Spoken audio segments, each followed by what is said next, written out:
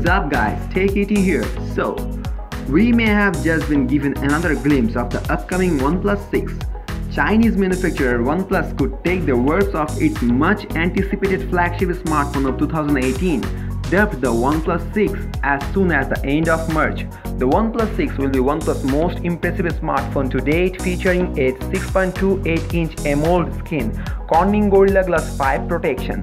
The Chinese firm has also confirmed that the OnePlus 6 will feature the biggest screen it's ever put on a phone while not increasing the handset's overall size, resulting in a 90% screen to body ratio, resolution 1080 into 2280 pixel, 16M colors. It runs on an Android V 8.0 operating system. The device is powered by octa-core Qualcomm Snapdragon 845 chipset paired with 8GB of RAM, 256GB of storage, according to CEO Pearl P. The firm is also rumored to be working on a cheaper variant with 6GB of RAM and 128GB of internal storage. Over that, as far as the rear camera is concerned, this mobile has a dual 16MP camera with 4K video recording. Also 16MP front camera for selfies. Not only it is cheap to arrive with OnePlus' own implement of Face ID, the upcoming phone will also have a 19:19 display complete with iPhone X style notch.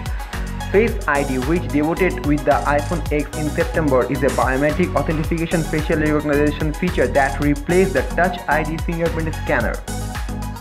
The OnePlus 5T already supports face recognition, but it is not secure enough to be used with mobile payment. According Marble Android reports that the OnePlus will boast its exciting tech to rival Face ID enabled with the use of a front-facing infrared 3D camera module that works even in the dark. As far as the battery is concerned, it has non-removable Li-ion 3500 mAh battery with fast charging system. OnePlus is working on a 256GB variant of the OnePlus 6 with 8GB of RAM, which should retail for around $749 when it hits the shelves later in this year. OnePlus has simply confirmed that the OnePlus 6 will arrive in Q2 2018, though that could be any time between 1st April to 30th June. We would expect to see a late April, early May launch, although the 5T has already gone off sale in the US. With that being said, let me know your thoughts on this and we'll see you on next video. Thank you.